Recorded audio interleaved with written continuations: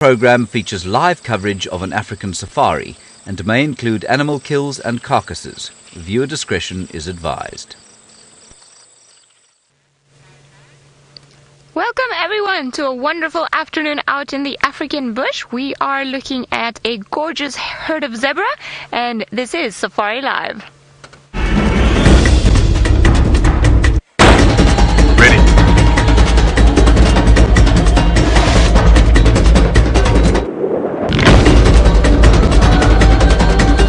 Standing by.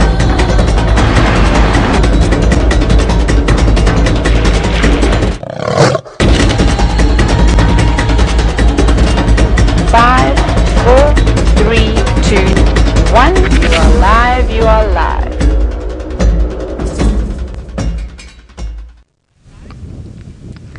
Seems like the gorgeous herd of zebra are just busy feeding. Maybe they've gone all the way down to Vuyatela Dam and now they're heading back onto the safety of quarantine, which is a big open area where I'm sure they're going to be enjoying a bit of food. Now they've all been following each other, and just once the leader decided to start going and moving, well, the rest of them had followed suit, and I think we are out of zebras in this open area because they're all going in that direction.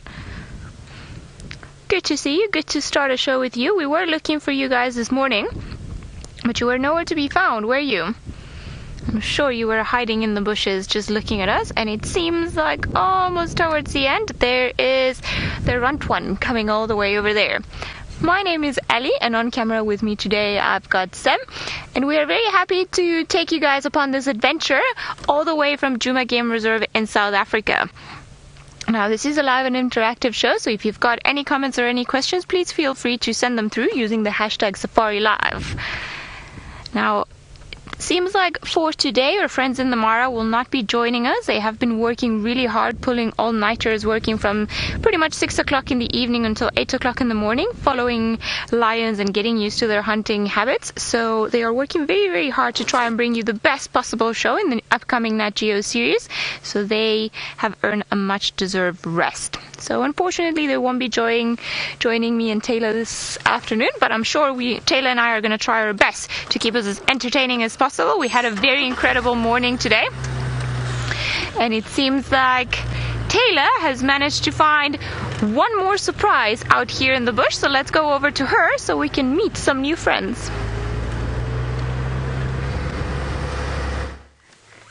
We've got many new friends that need introduction today. We finally found the den that the hyenas have been using, and that explains a whole lot as to what actually has been going on out here on safari. Look at me, my sunglasses are still on my head, but they're off now.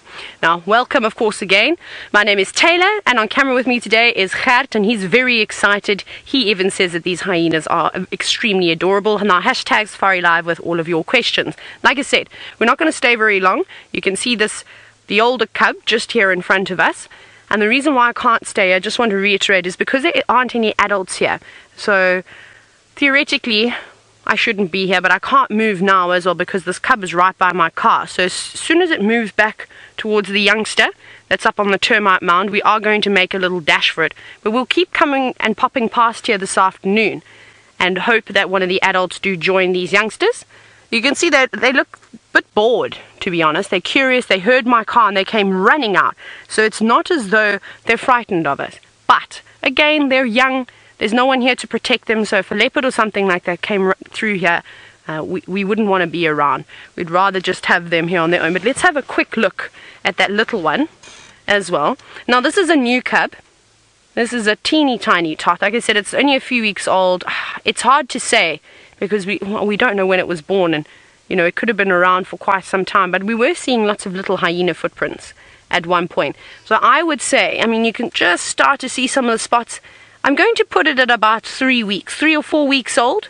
So it's not a teeny tiny brand new baby. And this other one,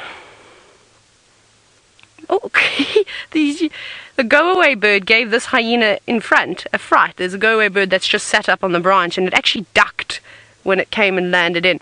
I don't know how old this one. It's hard to say. It's not particularly big. I'm going to say around just over 3 months, maybe. There's the go-away bird now shouting. It's over here. So you can see even the birds will alarm at hyenas. Justin, you say that it is so fluffy. It is absolutely adorable. Oh my goodness, coming now, it's coming to my feet. There's my foot. There, you can see my foot and my leg. I'm just ducking out of your way. Here's the little hyena so that you can have a look at it. So it just shows you straight off the bat, and I don't know how much interaction this hyena has had with cars. Like I said, it could be one of the youngsters that we were seeing. Maybe not. Maybe it's even one of the newer ones. One of the ones, the little one that Jamie, or who, I think it was Jamie or James. No, it wasn't James. James hadn't seen. I actually can't remember. I remember when I was on holiday once, there was a tiny new cub. I think it could have been Jamie. She's the hyena queen that was out. So that could be this one that we're seeing. It was Jamie, yes, I think so too, Megan. So I think that little one that we weren't sure of who was who, that could maybe be this one now. Yeah. Yes, okay. I'm going to make my opportunity now. I'm back out of the sighting. I'm so sorry. I know you all want me to stay here for as long as possible, and I'd absolutely love to stay here, but I just cannot. Bye, guys. Be safe. Right. We're going to reverse out. We're going to let these two naughty hyenas relax, and hopefully Mom will make a return a bit later. So I'm going to send you back across to Ali because I need to do a bit of bundu bashing. How amazing! I am so happy we finally figured out where the hyenas have been staying, because now we're going to be able to keep up with them again. Now, we've got a beautiful stallion right next to us, and he hasn't really moved, and I think he might be either falling asleep or checking us out, but it gives us an opportunity to just look at those beautiful stripes. Did I jinx you now? I think I might have. Oh no. Some beautiful close-up of the stripes, and we could see the eye, and he was pretty much standing still all the way here, but I think now that the other male has moved off, maybe this one's decided that it didn't want to be all by itself, and then has carried on moving. You could have posed so beautifully for us. Very beautiful creature, are you not? I was just saying, I find zebras such pleasant creatures to look at. The dazzle and their stripes and the combination when they're all together. I think it's always, I don't know if it's almost like a kaleidoscope, that every time there will be new shapes forming up and down. I just find it incredibly fascinating. I mean, just look at all the games that Sabi's doing. He's getting very artsy looking at all those stripes. Just pretty much imagine all the photos we could be taking of all of them. It's wonderful. Now, it seems like we've had a bit of a return of zebra and lots of wildebeest around as well. So, I wonder if the lions perhaps are going to make a return. Because yesterday, they avoided pretty much all of quarantine, where all of the zebras must have been sleeping, and they went onto Arathusa, and they left us behind. So I wonder if maybe now that the zebras are here and there are more prey species around, if they'll be able to pick it up and maybe come back to us later on. We've got more. Joshua, you're wondering if this one looks pregnant. Well, this one is a male, so it's definitely not pregnant. But you see, the problem with zebras is that because of their digestive processes, they have to ferment their food within their stomachs, which causes a lot of gas to be able to break down the food that they're eating and then absorb the nutrients from it. So it always seems like they're fat, but sometimes they're not just really fat, they're just bloated. Alright, seems like our zebras are migrating all the way back to quarantine. Maybe they have heard that the zebras in the Mara and the wildebeest have started moving and they want to do it too. So I'm going to try and move a little bit around. Hopefully the brakes won't give in and we'll be able to see a little bit more of them. I think they are all slowly but surely moving back into the open area, which is wonderful. So I really want to see as many of them as possible today. Whoop. There's a nice jump there.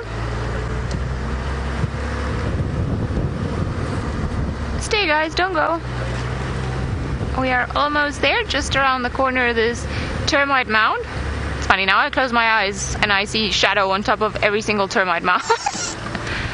Alright, there we've got the clouds that are probably being brought by all this wind that we've had.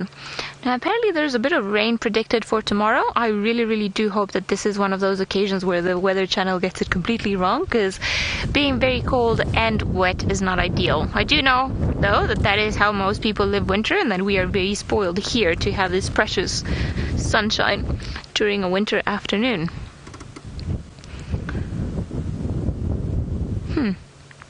Well, you guys carrying on into quarantine. Well, we're not too far. No need to rush.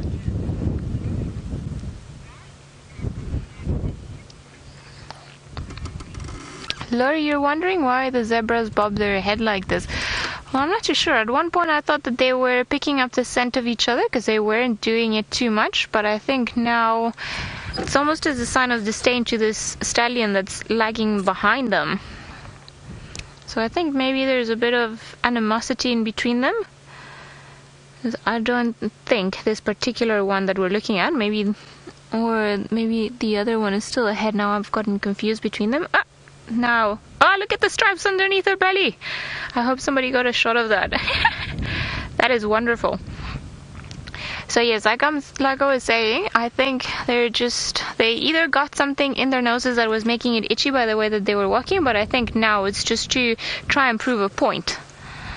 Because they don't normally walk this way. I think maybe there are two stranger stallions that are slowly following a herd of females and another male. Now I wonder, let's see, because they've all been acting funny.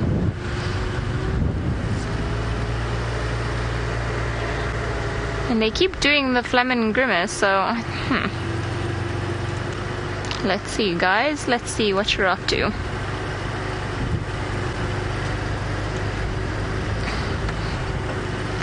Beautiful. And we didn't even have to go far to have a look at them. We are pretty much in our backyard, which is called Quarantine, which is this beautiful open area not too far from where we stay as staff members, and where the lodge is. Actually, it's also behind the lodge.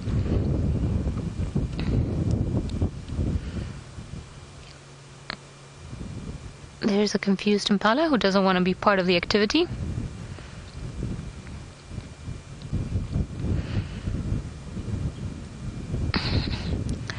And then we've got the last one coming to join.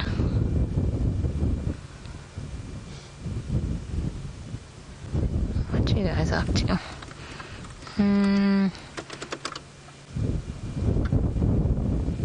Very determined pace that they're going to. I wonder if perhaps they're not going to go hide just on the other end of Quarantine, which seems to be a bit of a thicker area. But let me just try going around here. Hopefully we'll be able to get another view of them on this other road.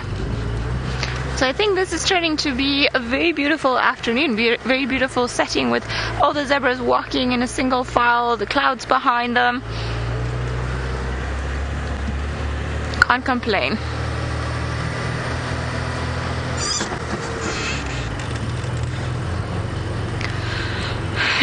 Amy, you're wondering why the zebra was rolling in the grass like that. Sorry, I thought I explained it, but clearly my head is not where it's supposed to be, very screwed on into my head, the rest of my body. So they does bathe often to try and get rid of some of the parasites that get into their skin. And by parasites, it can be anything like fleas, mites, and even some ticks. So by putting on some sand on top of it, they just sometimes help dislodge these parasites and they fall onto the ground. So you'll find that zebras do it often, as well as wildebeest and some other creatures. So it's the equivalent of an elephant going into the mud and using it to get rid of the ticks, and the zebras use just the dry soil or the loose soil.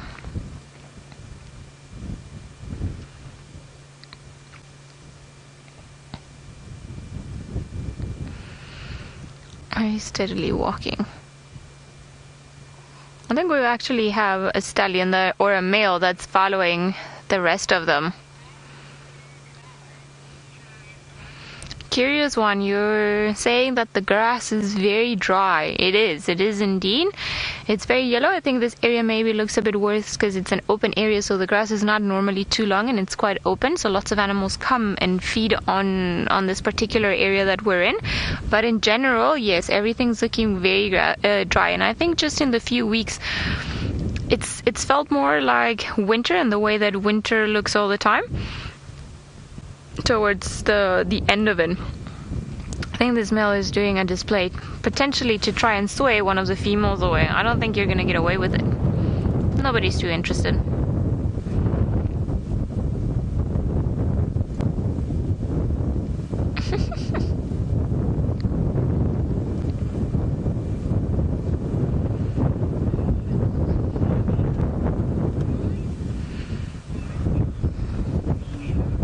Vishan, you're wondering why it's called quarantine. Well, quarantine is an area where they normally put big enclosures so that when they're re-releasing animals back into the wild, you've got to give them a little bit of time to adapt, make sure that they become slightly aware of their surroundings, the smells that they are around here, and also just to make sure that they are not carrying any potential diseases from the area where they were initially transferred from. So I would imagine it's called quarantine because that's what this area used to be used for in previously in terms of animal reintroduction.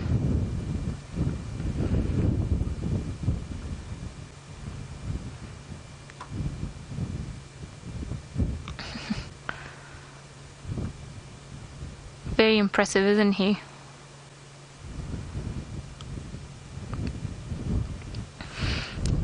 Alright, are you gonna come in front of us or are you stopping there?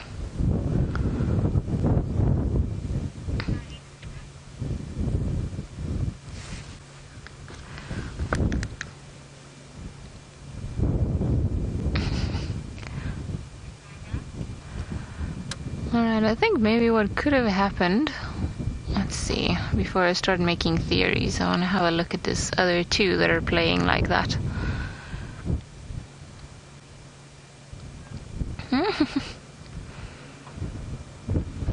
Very funny, they are looking not that comfortable. It is quite windy here, so I would have assumed that they would have stayed down there where they were earlier on instead of coming all the way out here into the open. Although coming into the open, besides the fact that perhaps it might make them a bit colder and they'll have to spend a little bit more energy trying to produce the body heat or might maintain a certain body temperature, it's also good for them because they'll be able to see further away in the distance and just try to have a bit of an edge in case any predator tries to come and sneak up on them. You see, it would be very, very hard in this particular area for lions or leopards to come too close to the zebra, which would allow them to spot them at a safe distance and pretty much make their move for them. Because yes, lions are or can be very quick, but they also need to get very close to their potential prey before they try and pounce on them, because they can only sustain that speed for a certain while. And also, of course, the zebras are still very fast, so it's not easy for them to catch them. Now let me try and go slightly forward, see if perhaps we can have a last look at this zebras. No brakes, don't leave me. Still struggling a bit from the brakes from this morning, but I think we shall be fine. We can always brake using our gears, can't we? It's gonna be interesting. Right, I think maybe you guys want to go towards the impala, don't you? I'm very happy. Alright, now we've got all of them here, so I count in total 1, 2, 3, 4, 5, 6 zebras all together.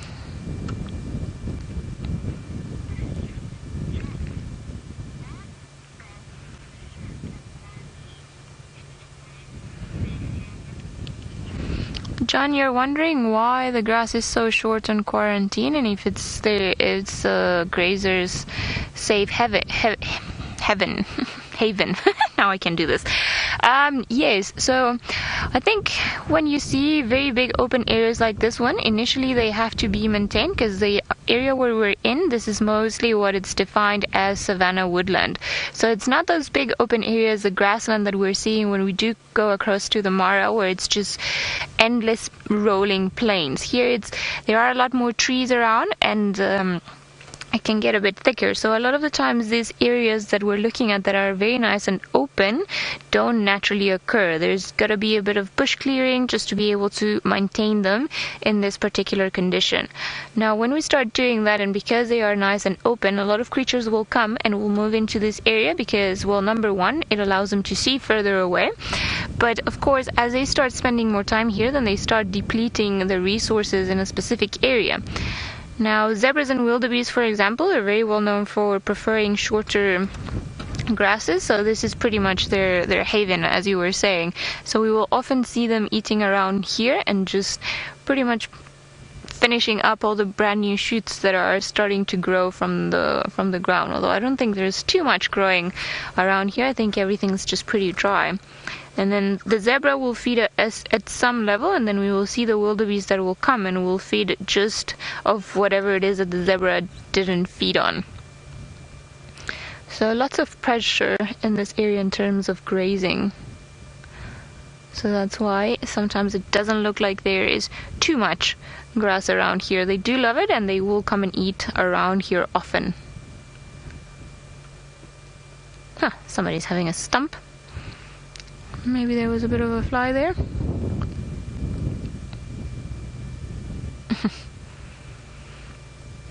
Beautiful. I must say the zebras still look in quite good condition to me. If we just look at them, and obviously not by looking at their stomachs that we were discussing earlier, that become quite bloated because of the fermentation process that they go through when they're trying to digest. But if we look at their manes, they're all standing pretty upright and doing just well. I always think of a piano when I see a zebra's mane. Everything's going just fine along there, and just in general, they don't look too particularly skinny around the lower part of their abdomen. I think you guys are still doing good. Maybe perhaps they manage to eat a lot and be very happy during the summertime.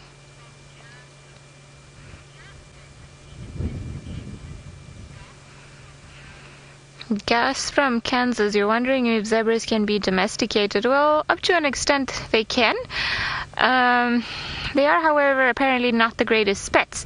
They tend to be quite wild in their behavior, and they kick and bite often. So I have heard of many people that have had pet zebras, but I don't think that they become as tame as, for example, a horse would. And you can't really mount them either, because you'll end up breaking their backs, or, well, maybe not breaking, but damaging their backs, as their backs are not as strong as the ones of a horse.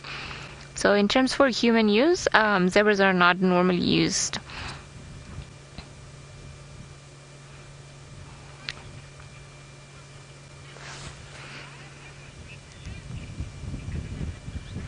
Exquisite Bliss, you're wondering why their legs are shaking. Well, sometimes that shake happens when there's a little fly that lands on the leg, so it's just an involuntary muscle contraction to try and shoo the fly or the tick away. Much like what happens, for example, I don't know if you've ever seen horses when they get them around, and it's almost like their body knows what to do. That movement might just scare all those flies away. And you see that beautiful tail that they've got. The most important function that the tail has is just to swat all the flies and the annoying little things that fly around them away from them. There's a beautiful tail.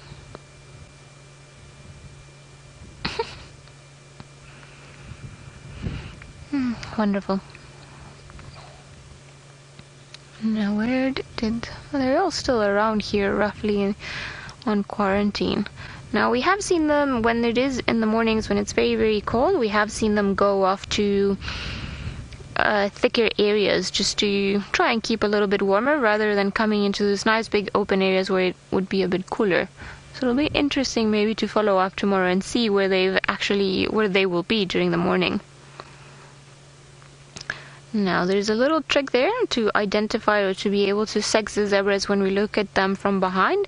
And so if you look at the one on the right, you will see that there's pretty much no black stripe in between its two cheeks. Okay, well now you're not helping me because you moved around, but normally if there's no very visible black stripe, then that's a good indication that we're looking at a male. And if there is a very thick black line in between them, then you will be able to see it properly. Now, obviously they didn't move, but if you look at this one over here, I'm gonna go for male as well, because we can't really see any black line. It's very, very obvious for the females. So 2 youngsters here, or 2 males.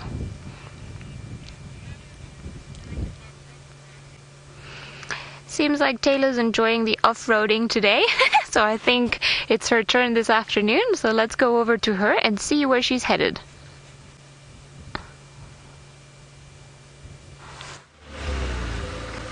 We're coming to try and find Mvula again. Maybe we'll get lucky for a 3rd time. So I went to the spot where we had him this morning after game drive. We actually came back out to see what he was getting up to, and I have an interesting story to tell you. So, can you believe it? 10 minutes after Taxon and I left the sighting, so basically just after the end of drive, we stayed for another 5 minutes and then we moved out.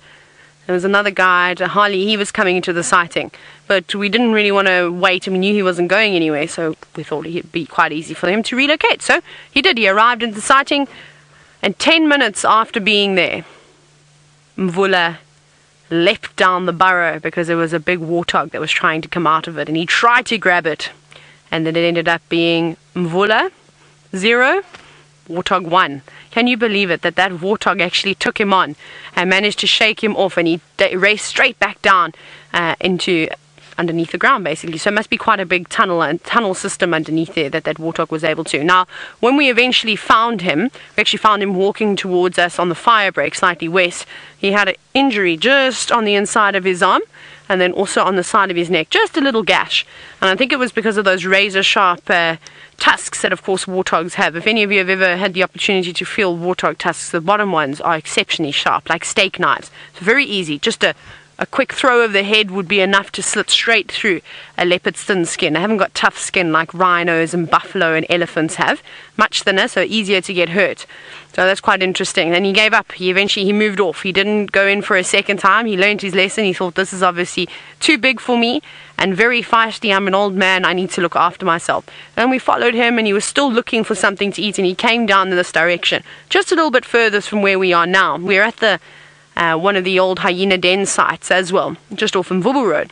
And he was looking further west, so towards that drainage line. Now, I haven't seen anything just yet, and it doesn't look like there's anything here, but he could be resting up. Although he's rested for most of the evening, and like I said, he does like to move around and hunt during the day. So I've driven shortcut Galago, then got distracted by hyenas, though that's not a bad distraction. They're one of my favorite animals, so I was very happy. Not quite my top favorite, elephants are, but they're close second. So that was really nice to see as well. So we're going to keep searching. We'll do a couple of loops around and just see if we can't bump into him like that.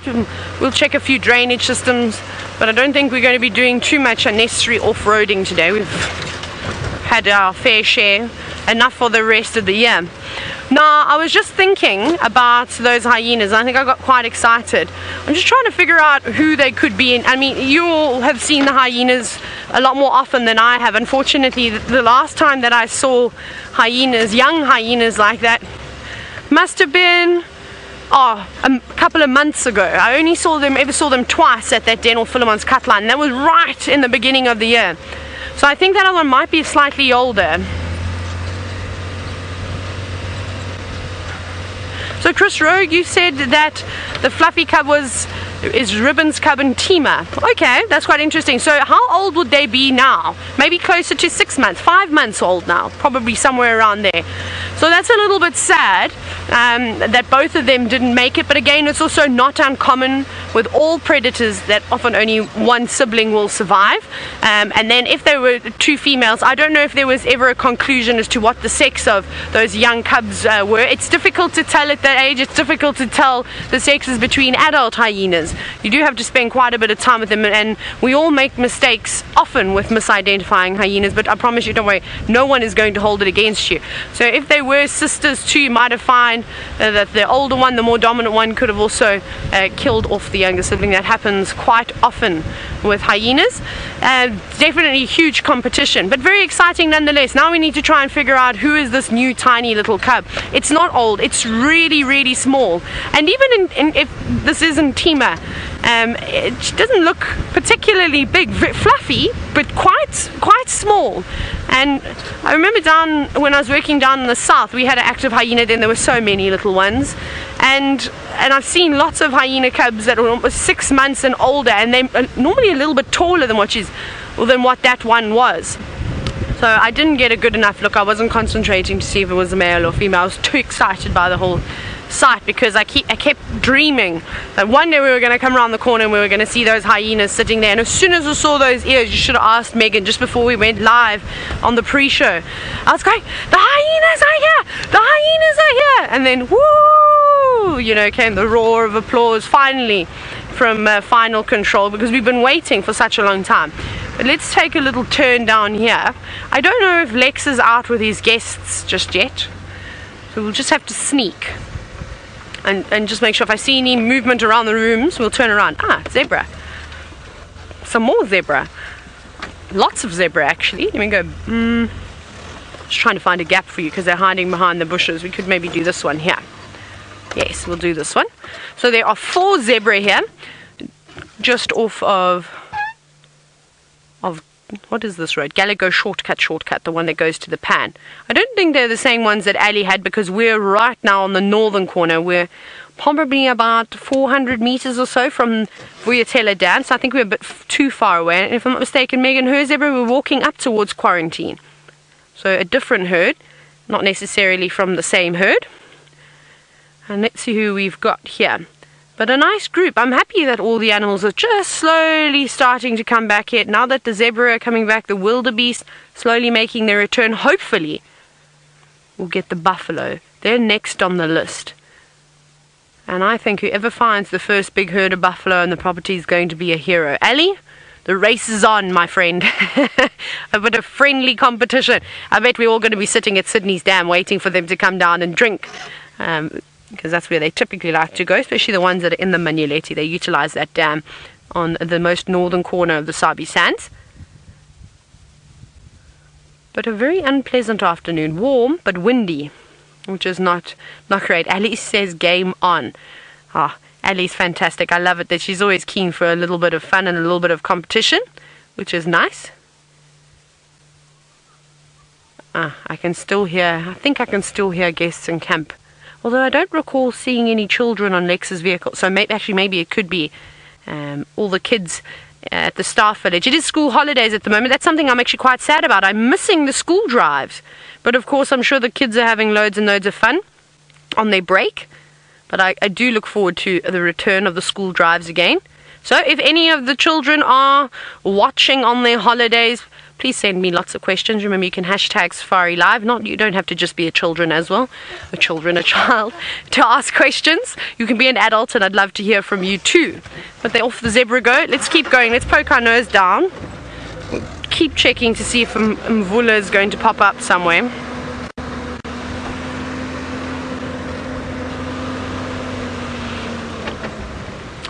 Now, lovely question from Stephen this afternoon, seeing as though we're having lots of fun with zebra, and that is, if the herd stallion dies, what happens to the mares? The mares will actually just carry on without him, and eventually a new stallion will come into play. Maybe there's a subordinate stallion also in the herd, maybe a young up-and-coming stallion, who knows, to bump into a new fella along the way. But they're not 100% reliant on the males. Remember, the males, they come and go.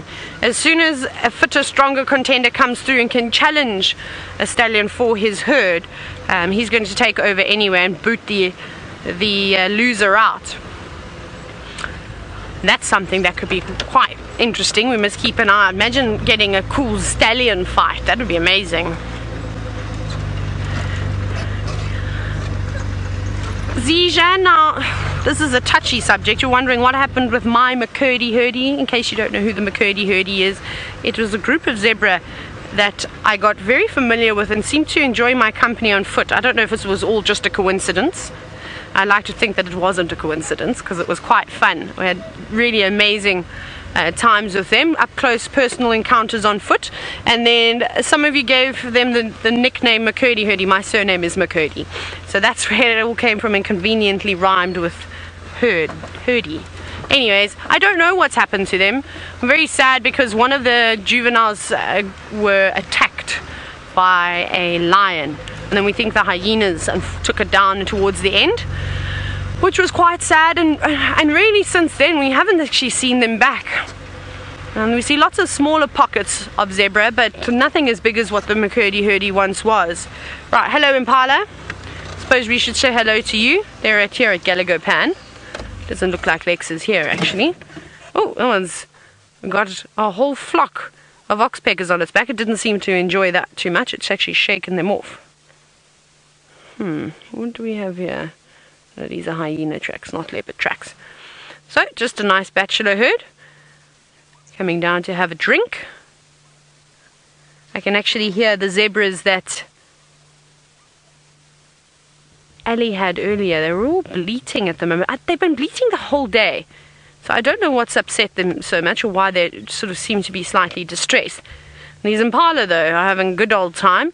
Looks like they're going to now chase each other around a bit. This could be quite entertaining. Even though the rut is over, there's still a couple of boys who I think haven't quite realized that. You often see these rams challenging each other for dominance, even amongst the bachelor herd. And I think that's what's going on over here now. Let me just check, make sure they haven't found any leopards yet. Oh, there we go. They're just talking about on the radio now the sighting that was this morning with Harley, with the Mvula versus the warthog. So I will update Tax on the last spot that I had him, but I haven't seen his tracks come out just yet, so I think he might be in a drainage line somewhere about here. Boys, are you not going to show us how fit and strong you are? Here's a youngster. There's two of them that are sort of similar, or no, three of them that look relatively young. There's one or two big rams in here. Woo! Got a bit of a spring in their step. And this is what impala will actually do. They're not doing it properly now, but they'll often jump around like this and display as to how healthy and fit they are. Often they do this around predators, just to show them that, you know, I'm not worth your time. I'm going to outrun you, so don't even bother wasting your energy on me. But they do sometimes play around like this. Now that they've obviously had their drink, they're going to move off and perhaps continue grazing. Or you're just going to play around the watering hole. Now you're going to chase each other. Here goes the third one. Now they're probably not going to clash heads, or clash horns should I say. I don't think that they're really doing that too much. We actually missed it. We didn't get any good... I didn't see any fights this year, any serious fights. I saw some youngsters, you know, that were still with their mothers, practicing and pushing and shoving each other around. But other than that, no dust tearing into the sky. There wasn't any strange noises coming around. A bit disappointing. Now, dear watcher, you're wondering if the impala only fight one-on-one. Well, it's interesting. Typically, when you have a contender coming and approaching a breeding herd with a ram already at the top position, then it will normally be one-on-one. But I have seen sort of like scrappy fighting before. You'll have two clashing horns, and you'll have a third one come in, also of similar size, and then they all size each other up and race around, and then chase the females back and forth, and it can get quite messy. So I don't know. I don't think that they just fight one-on-one. I think every now and then, when there's an opportunity and there is another contender, they'll all come in and try and sort of fight for dominance. But we didn't really see too much of it. I have seen it before, but not necessarily here at Wild Earth. Hello, boys. Okay, let's keep going. I'm also going to chat to Tax. I'm going to just call Tax and just update him where I last saw Mvula. Tax or Taylor? Okay, right, I'm going to have a chat with Tax and just give him an update on where we last had Mvula. I'm going to send you across to Ali, who has moved on from a zebra. Tax, sorry, I went out. Well, we have moved away from the zebra, just trying to find perhaps elephant or buffalo this afternoon. My secret wish is that when we go to Chitwa Dam, that a very big herd of elephants is going to be there. That would be fantastic. Right, in the meantime, we are checking the smaller dams all around Djuma, just to make sure that we don't leave any opportunities out. Perhaps maybe there will be a buffalo treehouse dam, which is roughly where we're headed now, and then we'll come and check twin dams, see if there are more zebras, any hippos, or any birds. It seems like the wind has calmed down a little bit, and it's starting to be a little bit better.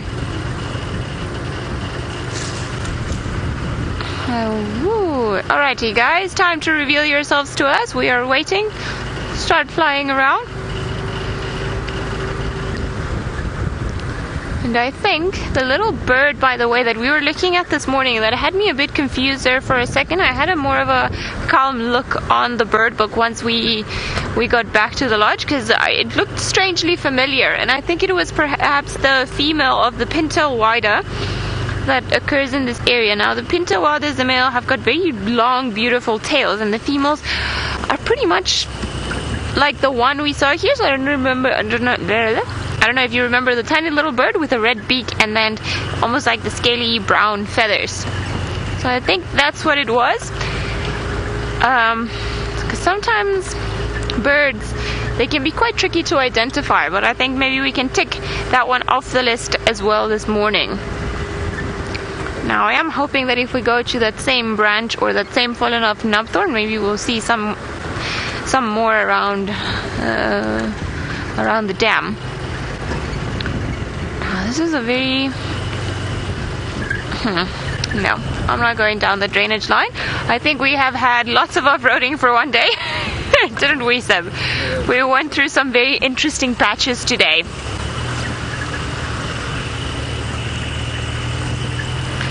Sarah, you're saying that maybe we can see elephants today. Well, they are definitely on the list. I am looking for them since we started driving. However, it seems like not too many signs of them around here.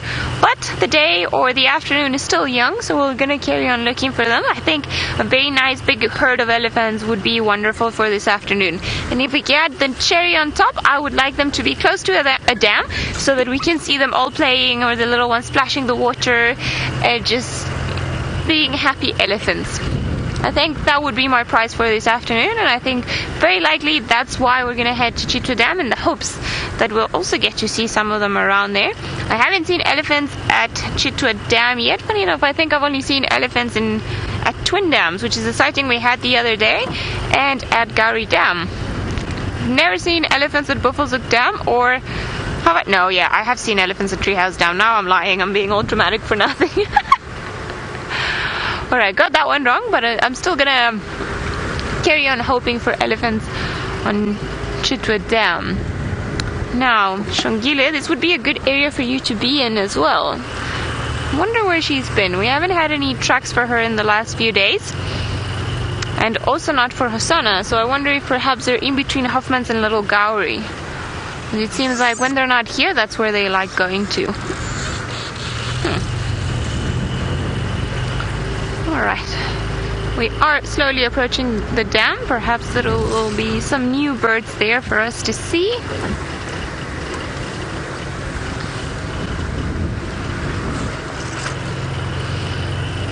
Oh look, there's another termite mound there with a big burrow. I'm sure maybe one day we'll see him on top of there, or perhaps he already knows that there was one there and that wasn't the right one to go into.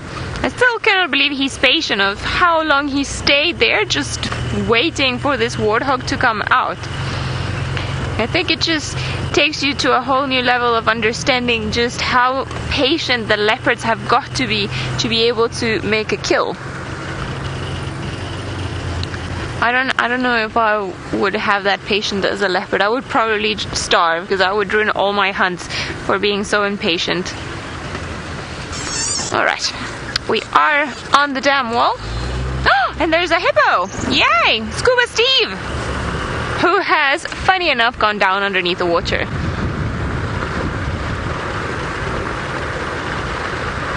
Alright, let's see if perhaps if we stick around long enough here, see if it'll come back up. Now, I don't know if you saw where the ripples in the water were, roughly to the middle, and that's where his head went down. I think maybe this is quite a shy little hippo that doesn't like to be seen by humans too much, because I've only seen it twice in this dam, and every time that I had, he seems to spend his 10 minutes of breathing air underneath the water. It's looking quite pretty around the dam today. Let's see as well if we can spot any new birds.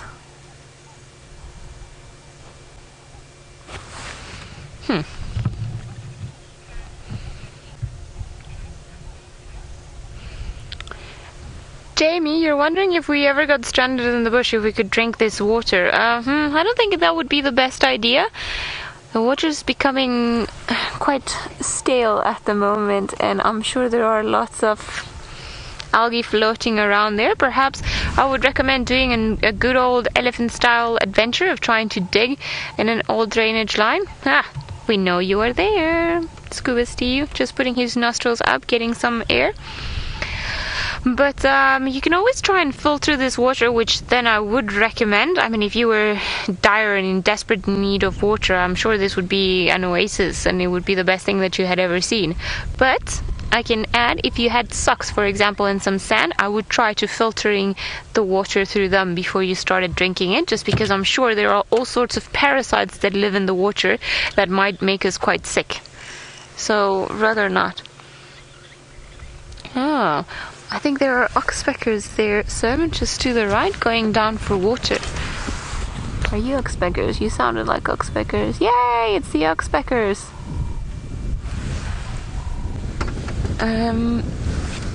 Yeah, to the left, you've got them there, in the middle. There we go. Quite a bunch of them. Seems like we've got about 5 of them in total. Yeah, there's a bit of glare in the water that's making it a bit difficult for us to see in that direction, but lucky enough, oxpeckers have a very characteristic call, and they just go like brrr, and it's easy to know that they've come around. I was hoping that they would have been attached to a much bigger creature like a buffalo, but I'm not complaining because we haven't seen them in a while. And it's good to see you guys down here. Well, somebody's hungry. You see, these areas are also good for the oxpeckers to come and start looking for food, because often we will have the bigger creatures that will come down, like the elephants and the buffalo, and perhaps even some of the antelope like the impala or the kudu. And as they start coming down into the water and where it becomes a bit muddy, if they put their paws in there, then the ticks might just somewhat dislodge themselves or get trapped in the actual mud, and then when they come down they can feed off of them if they find them around the shores of the dam, which is pretty much easier for them. Imagine coming down for a drink and then just being able to have a bit of extra food. Not too bad, hey? Now, there were other little birds flying around, but I think everyone's just pretty much moved off. So I want to take another quick scan, see if perhaps we can find a new one, take something else off of our list today. I hope the oxpecker was a new one for someone. Maybe a yellow-billed oxpecker one day. Hopefully one day. No, seems like it's quite quiet here in terms of bird population, and even in a very good and trustworthy Nocturne that we were looking at this morning, also no birds around that general area. So, I think it's time for us to leave Treehouse Dam and carry on. Because also Scuba Steve, I think, is becoming a bit stressed with our presence. It's funny because every now and again we will just see these 2 nostrils going up. He'll grab a bit of air and then he'll go down, pretending that he's not around here. So I think, I don't know who came up with the name Scuba Steve, but I think it's a very good name. We're going to carry on to Twin Dams, but while I do that, let's go over to Taylor and see what's happening, if she's had any luck with Mvula. Nothing just yet, I'm afraid. I'm now trying to think like Mvula and try and figure out where on earth he would go. So we've just been driving quite slowly up Vuyatela Access. We're almost at the gate now, at Gowrie Gate. And like I said, no tracks crossing over here. We did find the pathway though that the lions used this morning. They crossed just on the other side of Gallagher, shortcut across Vuyatela, then went straight to the Power Lines Road, and I presume they crossed out on Triple M somewhere around that side. So I think what we're going to do now is, because Mvula has been spending so much time over the last few weeks around Sydney's Dam and in the Manuleti, he could be doing one of two things. He could be going straight west towards Simbambili, which he likes as well, and the most western corner of Arathusa, or he could be going back north and heading to his old favorite spot. So I think let's go check Sydney's Dam first. We'll just drive through here. We'll be sneaky. Quickly have a look and see if he's not around here. And then if he isn't here, I might just quickly weave in and out with some of these roads. Perhaps go down Sandy Patch and then go and check on Impala Plains. I think that's going to be our plan for now. Maybe we do see him somewhere. But I'm just scanning, making sure I don't, well, trying my absolute best not to miss anything. Whee! Let's have a look.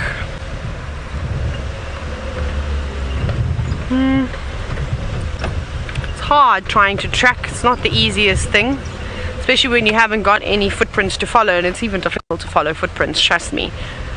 And now you've just got to try and think of their favorite routes, because they will use the same pathways on a regular basis. Check that damn wall. We'll go up a little bit further and then look back again. But again, nothing, no tracks so far. We're still out and dry on Leopard Spoor. Another thing I'd like to do is I want to join Ali and do a bit more birding, see which other little feathered friends we can find, and possibly some elephants. We might have to go to the Mulwati and see if we can find some elephants. Let's have a little scan here.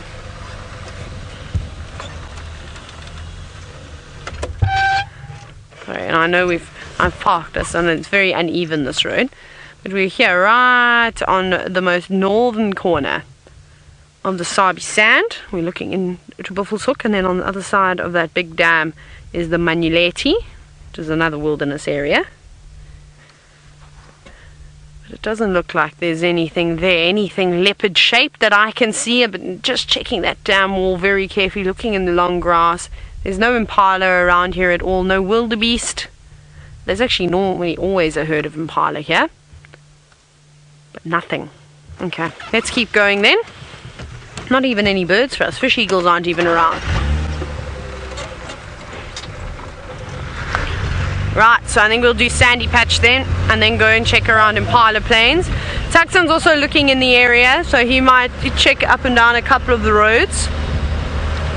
He's going to do what he did yesterday. He'll be on the move now. Right, so let's go here. Always a bit bumpy. Let's check there. Chatting on the radio. It's Ali that's talking on the radio. Lots of hyena tracks everywhere. But we know why, which is exciting.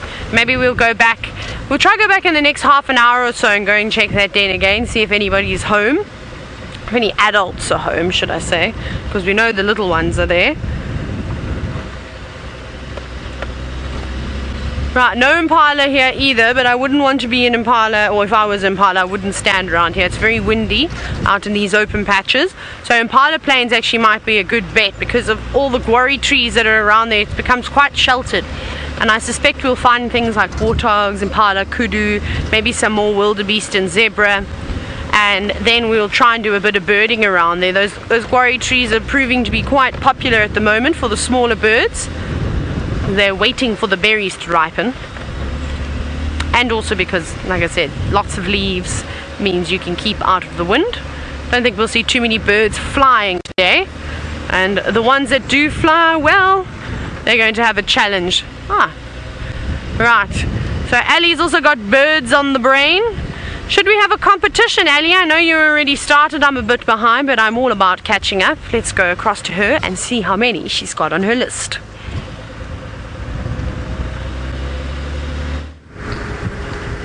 Funny enough, I don't know. I know Taylor has counted how many birds she's managed to tick off her bird book, and I started yesterday and then I forgot about it and I lost track again. So maybe I'm gonna have to try again and start over. So far, not too many birds on this road. Seems like after we left Tria's Dam, some of the creatures decided not to accompany us, and we haven't spotted any more birds or not even elephants. So we're gonna head over to Twin Dam, see if perhaps there are any either feathered friends or big rocky looking like friends for us to spend the afternoon with. I wonder, that herd that we bumped into yesterday, that would spend some time yesterday afternoon before we headed off to Tingana, was quite a big herd, and I think in total there were around maybe 60 of them. So I wonder where they've gone. I would really much like to see them again. So maybe they came all the way from the Kruger. Could be. We are not too far from the Kruger boundary, and animals can move freely in between the Kruger and the Sabi sand, so could be. It is dry. Water sources are starting to become less available for all the animals, so I wouldn't be surprised. Now, what is this now? This is just a stick on the road.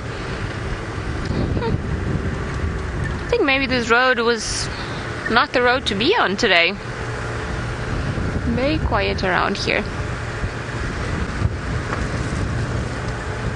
Alright.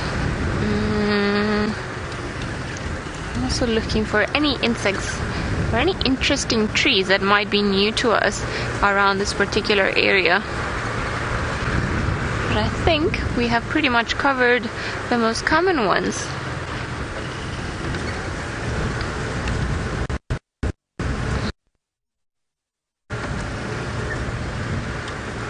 Rashni, you're saying we managed to add 2 more birds to your list this morning. Yes! Super excited to be able to tick off birds. That is a great feeling where you're like, ha! Got this one! Which is very cool. Now I'm hoping maybe as we get onto Chitwa Dam that we'll see some more flying and fluttering around there. I think that would be a very good area to do some birding. Hopefully we'll be able to get some more over there. And well, Twin Dams is not far, so who knows, maybe we will have a very rare bird sighting over there.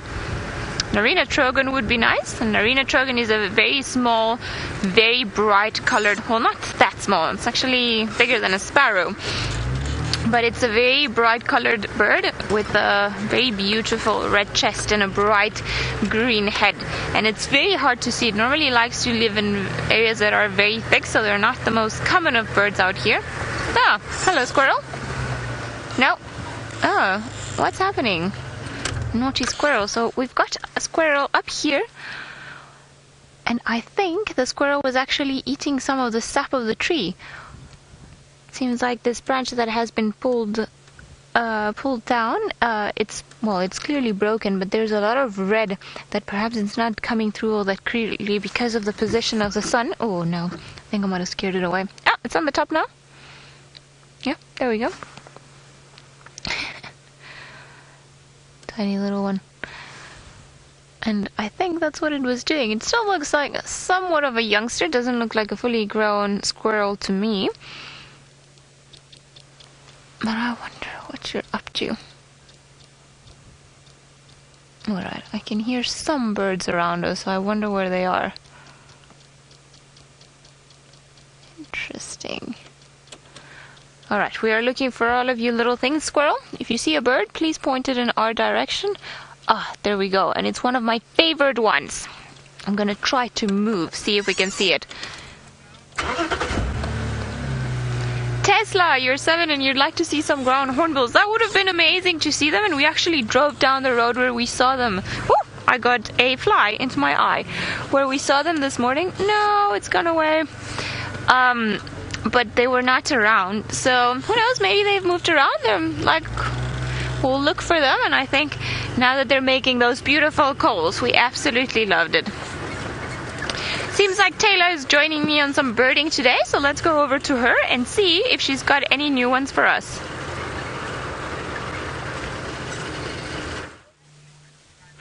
Well, we've got a pipit of some sort now. I'm trying to figure out exactly which pipit it is. It's got very white supercilium, but it's also... Oh, you did not just fly away like that. Whew. Okay, I thought I was going to have to give it a stern talking to. And it's sort of got buffy flanks as well. I think it might actually be a buffy pipit, to be honest. It hasn't got a lot of streaking on its chest. It's a tough one between a plain-backed pipit and a buffy pipit. Are there any birding fundies on Game Drive this afternoon that perhaps can give me a little hand? Because I don't want to misidentify this bird. So I think it's either a has pipit or a buffy pipit. It's one of them. They've both got a very white supercilium, and they can also have, well, the plain-backed pipit can have a little bit of streaking on the chest too, but not very much. So I'm not sure. Let me just open plain-backed pipit. I just want to have a better look at what one looks like. Some examples. It's a hard one. Okay, so thank you so much. I believe you are all thinking now. It'll greatly be appreciated. I think I'm actually going to go with a plain-backed pipit. It doesn't look like an African pipit to me, because it's quite sort of, it's more of a rufous colour underneath its... Oh, maybe it is. Maybe it is. Maybe I'm overthinking this, and it is actually just... Has it got a... Yes, it is. I've changed my mind. It's the African pipit. I overthought it.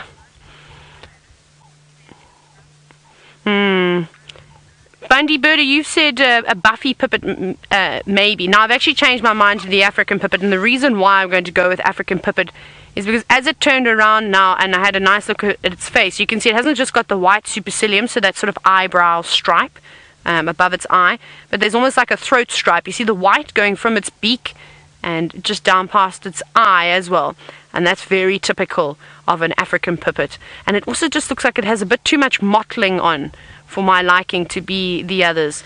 So these things are hard. These smaller birds, you really have to look carefully, and the pipits and the larks, oh my goodness, I cannot tell you how they all look the same, but it is definitely a pipit. This behavior running through the grass is so typical, and when it flies, and I have seen it, we've watched it fly now, you missed it, and they don't fly very high, just sort of fly straight up out the grass, soar quite low and then land back in it again. That's such typical behavior, where larks actually often like to perch on small shrubs, or if you're a monotonous lark, you like to perch right on the tops of the trees, but the other larks don't tend to always do that. So I think I'm going to go with African pipit there. It might be a new one. If you do disagree, I'd love to know, and why you think it isn't. I've got a bit of a glare on my screen, so it would be nice if you can take a couple of screenshots and we can compare. But just from the picture that I looked at now, I quickly pulled up one of an African pipit in this area, and it looks very, very similar to this, with the dark markings right on the edge of the wings as well. And then that white underneath the throat. Okay. Dear Watch, you've said that this is a new one for your list. Well, congratulations. That's great. I hope I'm correct. Like I say, I'm quite happy to stand under correction here. It's a hard one. It's not being chased away by a Burchell starling. So there's another bird for you here. We've got a little food party. It's not anything particularly glamorous in terms of having lots of very nice fancy birds. Like we had the other morning, we had chugras and brubroos and buntings and all these things. We've got a few common birds here, but it's a good way to start off your list. So if you can help Ali and I keep score today as we put some birds on screen, we'll see how many we can have a look at. Now it's funny because I've been looking for these pipits for ages now. What else do we have? I think we also have some crowned lapwings. I'm so sorry, Gert. Let's quickly show them so we can get another one on our list, and then we've done 3 birds here, and we'll continue. So the crowned lapwings are absolutely no stranger to this area at all. They love it out here in the short open grass. We see them not just here at Impala Plains, or the beginning of Impala Plains. We see them all over Quarantine, around near the dams. And for once, they're not making a huge racket either. They're quite noisy birds. They seem to be just going about looking for little insects to eat. So there we go. So we've got 3 different birds here. I can't see anything more just yet. But let's keep moving on. Let's see what else we can find. Woo! Hello, So Tesla, my young friend, you've said that that pipit is number 92 on your list. Congratulations. We're going to have to try and get you to 100 today, young lady. I think that's going to be my challenge this afternoon. Or between Ali and I, hopefully we'll be able to get you to 100. Now you're wondering why they're called pipits.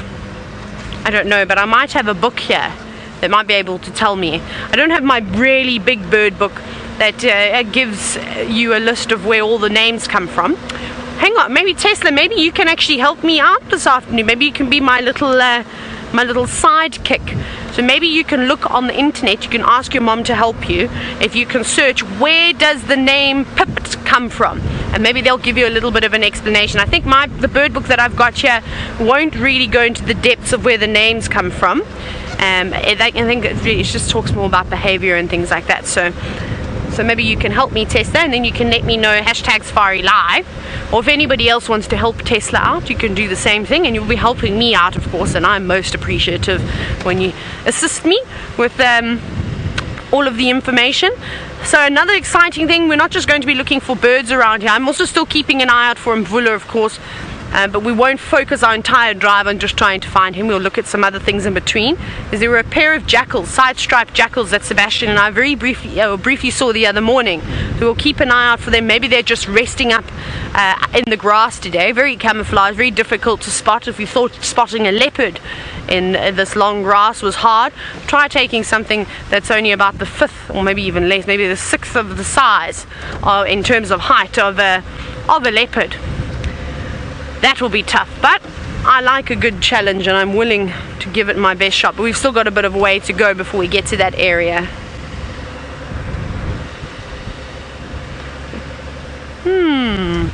Izzy, you've asked if I could be a bird for a day, which one would I be? We have to ask Ali this as well. It'll be interesting to hear. I don't know, I'd like to be a sexy bird just because they're my favorite. Maybe one of the eagles, but I think a combination would maybe be, imagine being a southern ground hornbill for the day. Don't you think that sounds quite cool? Walking through the grass with your long beak, picking, catching all sorts of things, snakes and rats. I think that could be quite exciting. And then having amazing big wings and being able to fly quite well too. And sing beautiful songs. I think I'm going to go with the southern ground hornbill. I'd like to be one of those for a day. But it's a tough one, you know, that's actually a really difficult question to ask. You're making me work very hard and have to use my brain and think of all these reasons why I'd want to be that bird and not something else, because who also wouldn't want to be an eagle? Imagine being a martial eagle or a vulture and soaring thousands of kilometers up in the air and being able to see what's going down on the ground too. So that's another thing to think about. That could be quite exciting as well. So I don't know, but I'll go with southern ground hornbill. That's what I'm feeling. Those are the vibes I'm getting at. And maybe we'll see some southern ground hornbills. Ali seems to be the queen. She almost has them on every game drive. What did I just see on the ground? I saw some old footprints. No, they're blown away by the wind. So they can't be particularly fresh, and we won't worry about them then. Right. These are some good spots. This is where all the little birds like to sit about, but I can't hear any chirping just yet. But we'll go back across to Ali now and find out what bird she'd like to be. Well, Izzy, you're wondering what bird we would like to be. I think I would go vulture today. That the sky looks so blue, just so that I could. So I think vulture will be my call. But it would be a vulture on a day that they're not really scavenging, because I just want to be a vulture so that I can fly very high. So if I can be picky, it would be that. What about you, Sam? What would you be? A battalier eagle. Yeah. Okay. Do you have any particular reason why? Because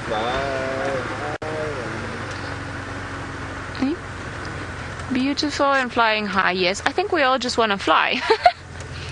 Now we've got a bird-tailed starling over here and a red-billed hornbill, which is funny, we haven't seen any red-billed hornbills for a while.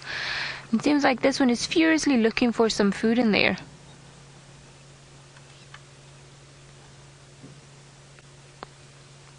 Jumping around, very chicken-like of you. And I think you might have even pushed away that starling to get to that spot. What are you eating now?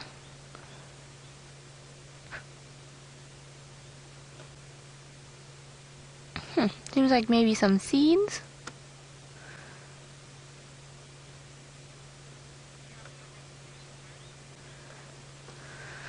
Alright, seems like we're going to carry on driving, see if we can find rarer birds, but in the meantime let's go over to Taylor and see what other birds she's found.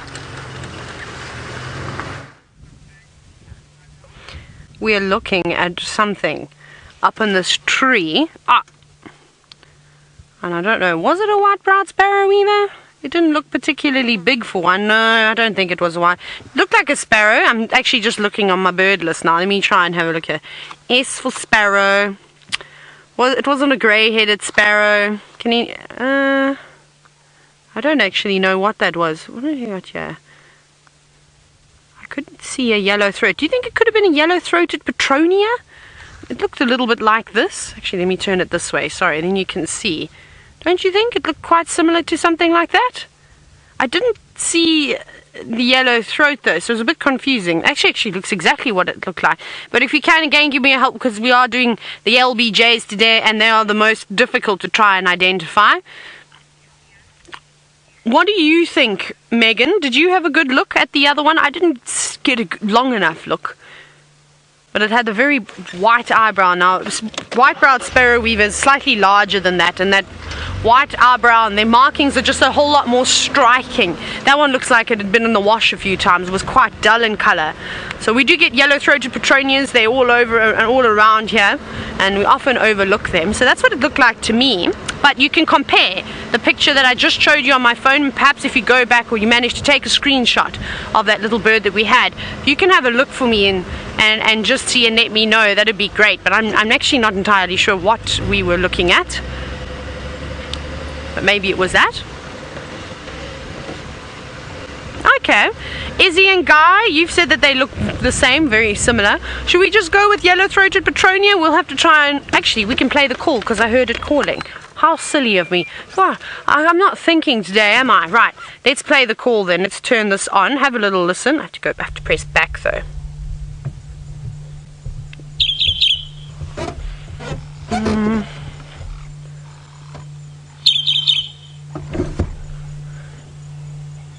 Let's see what the next variation is. It's similar to that.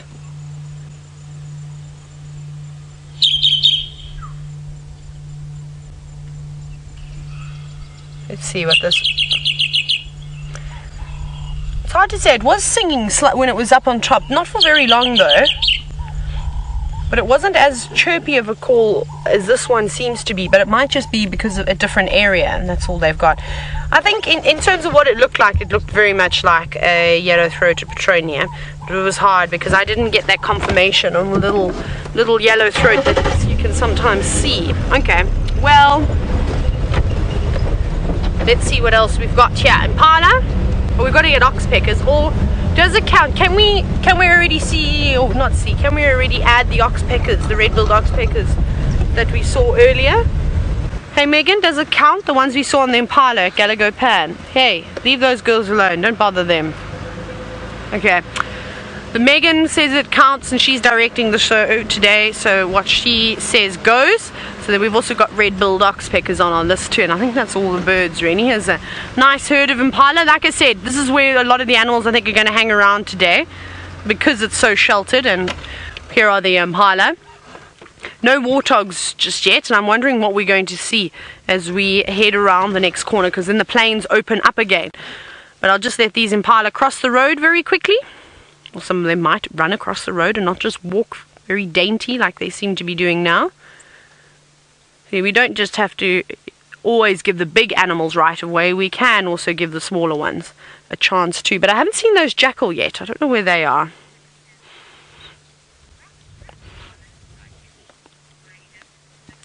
Brayden, who is 6 years old, I hope you are having a very good holiday. If you are in school already and you're enjoying the school holidays, and you're only 6 years old, you're wondering, what do impala like to eat? Impala are really amazing antelope. They have to be Africa's most successful antelope. We get them all over the continent, and they're able to eat lots and lots of different things, Brayden. So now we can see them, they've got their heads down and they're eating grass. But they also eat the leaves and I've seen them nibbling on fruit every now and then too. But grass is probably their favorite. But because the grass is going to start disappearing now, they're able to change what they eat. And that's what's so special about impala, is that they're not just restricted to eating one type of food. So some animals, for instance buffalo mainly eat grass, but in the winter months they also browse a little bit. Only about 5% of their diet is leaves. Zebra do the same thing. They're predominantly grazers, but when the times are harsh, they can eat leaves too. But impala can eat grass and leaves whenever they want, and they can eat as much as they like. Now, I don't know if I heard correctly. Let's very quickly go across to Ali, because I think she's got a very special bird. We are so excited. We've got a pearl-spotted owlet. Hello.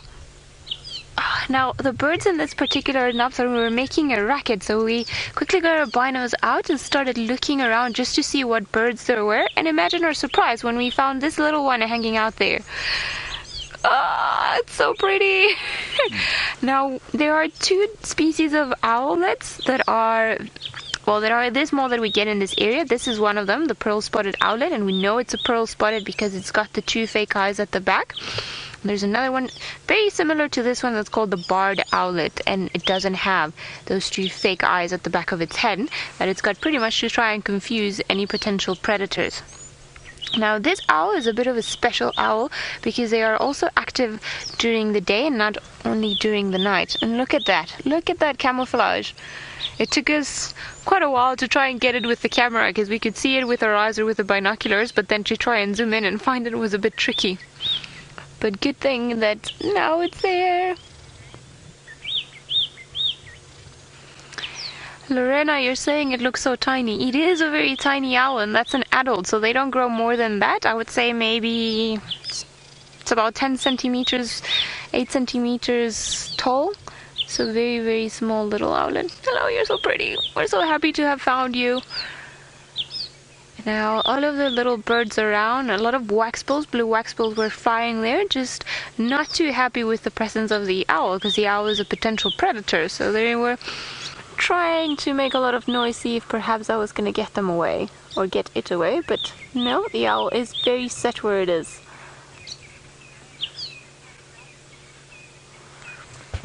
Lorena, you're saying you love their call. I love it too. It's a very beautiful call that goes...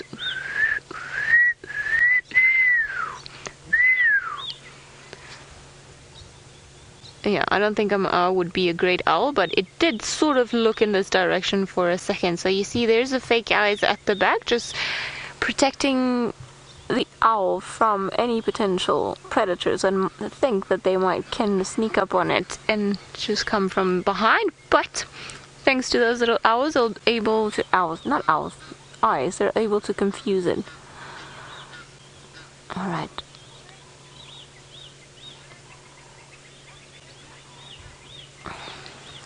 Dear watcher, you're wondering what this owl eats. Well, it can predate on chicks for other small birds, little rodents that live around this area. Pretty much the same thing as any normal owl, but just on a much smaller scale, because it is a smaller little owlet. I think this owl has won the battle, because the rest of the waxbills, and there was also a green-winged petilia around here, but unfortunately we didn't manage to get that one on the camera, and that would have also been a nice one for the list. But we got an owlet during the day. I love them. Very beautiful. And again, look at that amazing camouflage and just how hard it is to actually be able to spot them. Had it not been for all the birds helping us out and letting us know that there was something around there, I don't think we would have found it.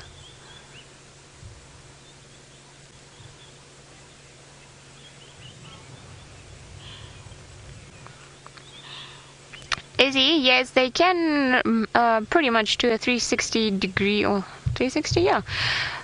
No, not 360, 180 turn on their heads. So pretty much they're able to do that, and the way that they are able to do that is because they've got very flexible muscles, very strong muscles around, but also they've got a special adaptation. So the main blood system that carries the blood to the head, instead of having just one like what we do that would go into the central, they've got two, one on each side of the head. So they can ensure that even when they twist their head, there's constant flow of blood to the head. So they'll have two here. So if it turns this one will carry on pumping the blood, and if it turns this one will have it. Seems like Taylor has managed to find another bird, so let's go over to her and see what she's got.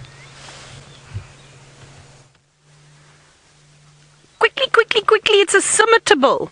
One that we don't actually get to see very often. Well, they're around, they're definitely here all the time, but they're so difficult to spot and to put on camera.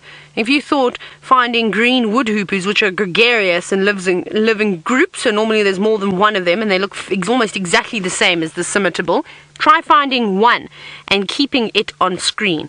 Gert, you're doing the most amazing job, because it's not an easy bird, like I said, to keep on screen. But very cool though, don't you think? Amazing. Now, it doesn't look like much because it is in the shadows, but it's actually a beautiful blue color, quite similar to the colors that you see on starlings, but it doesn't quite have that sort of green magenta sheen. Not green and magenta, those are two completely different colors. What is wrong with me today? Goodness gracious, I think I need to go back home and press the reset button. Anyways, you all know what I'm talking about. But it looks like it is very hungry. It's looking for something to eat. Now it's using that long bill and sticking it into the little holes. I'm sure there'll be ants and termites and things that it'll be going after. And they've got amazing beaks, the summittables. They really are lovely birds.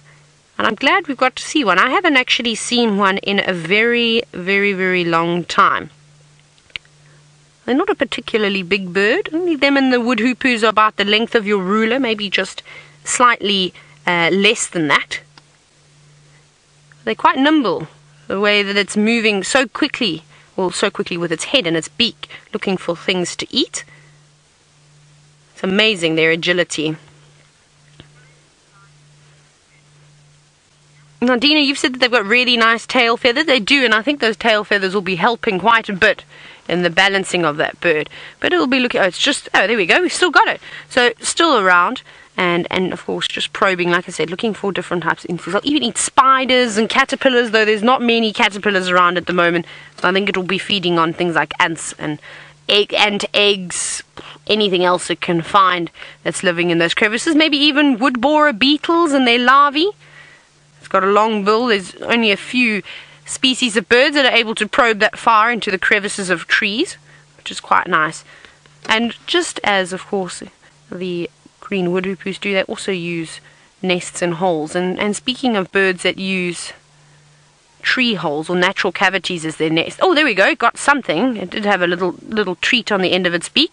We are going to go down into the Mulwati because I'm determined to find you black-collared barbets this afternoon. I've tried a couple of drives and I failed miserably.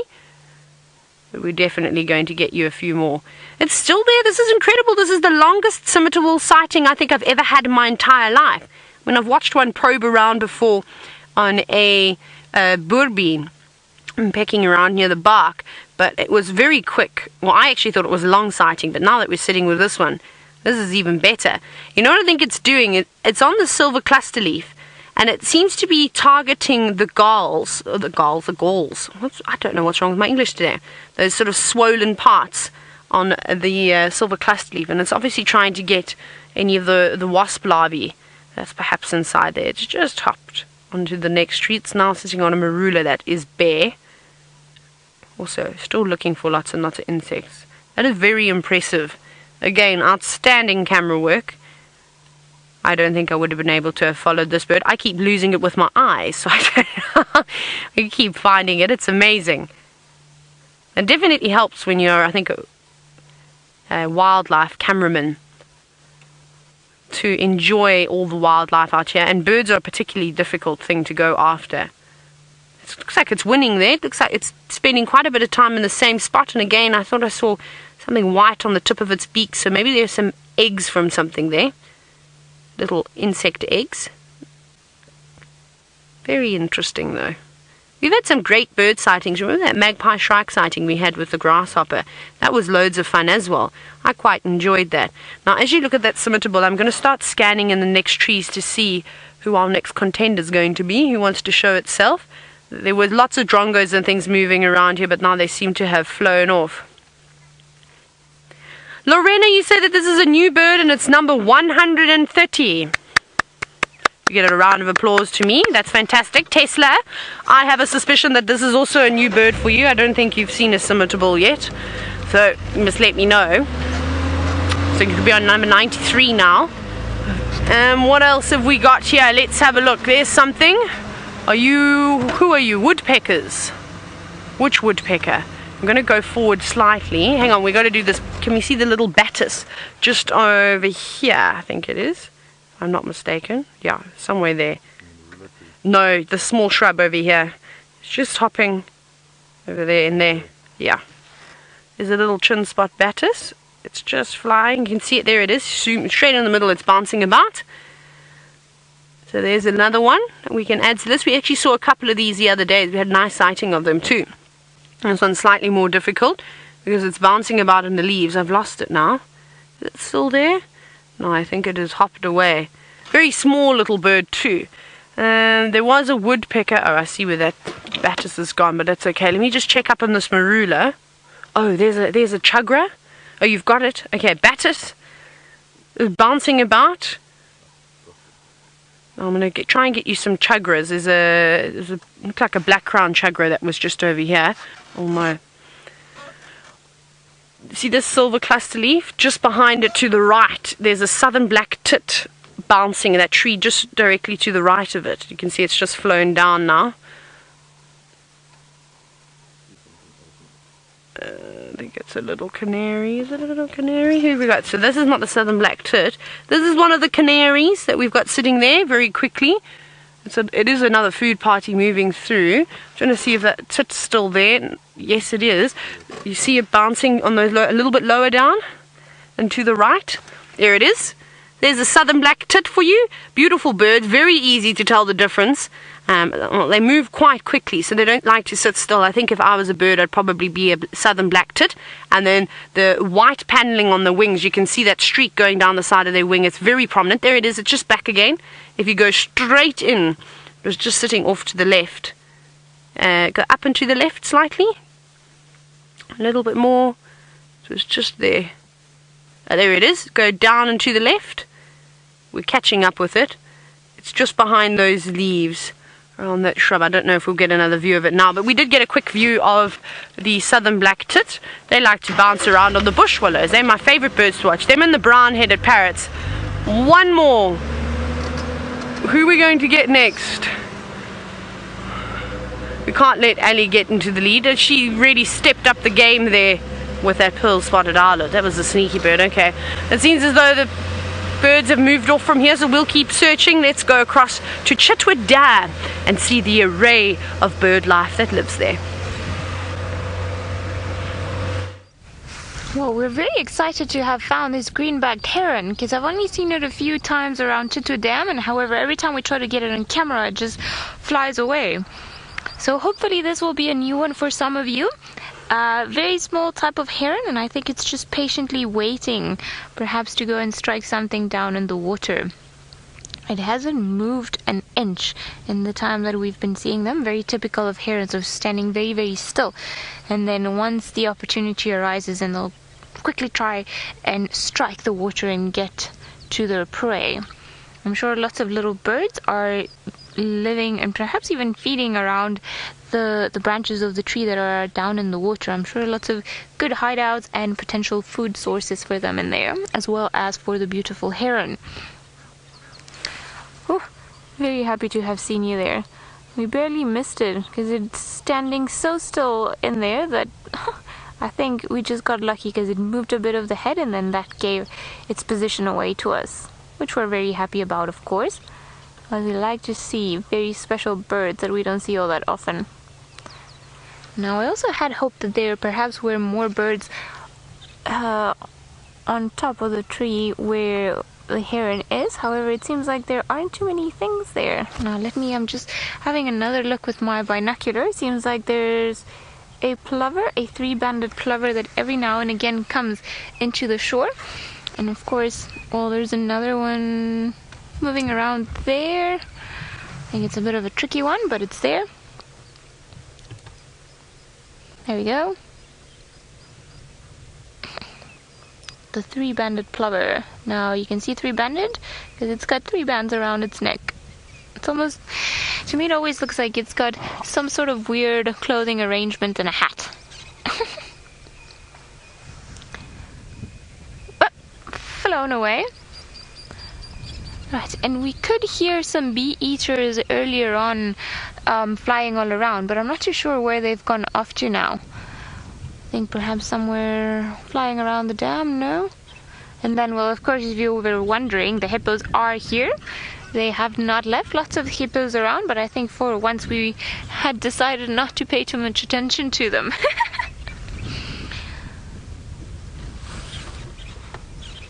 And there they are. You see all those very big rocks. Unlike Scuba Steve, they're not that shy, and they don't mind popping out a bit more of their head all the way back up. So this ones we can see the head, and I'm sure those ones are pretty used to us driving around and coming here and just having a look at them. So it seems like there's been a bit of a disagreement. I think the one to the right, Seb. Oh. Yeah, opening its mouth. I think this was more a yawn than an actual display of anything. Normally they will open their mouths like that, especially the males, and toss and turn their head and just show everyone how big their teeth are and just how dominant they can be. But it gets a bit confusing sometimes because they'll also start yawning. And I think this was maybe perhaps somewhere in between a yawn and, again, of course, a dominance display. I don't think there are any birds on that tree. Not that I can think of, or not that I can see. Birds are being a bit shy around here. Well, of course we have got the very common Egyptian geese calling in the distance.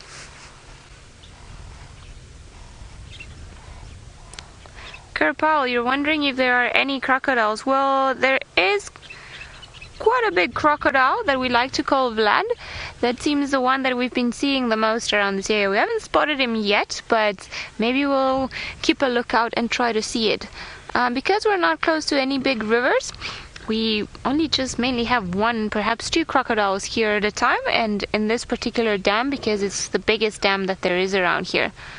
Now we've got all the Egyptian geese here. Lots of them, very noisy birds.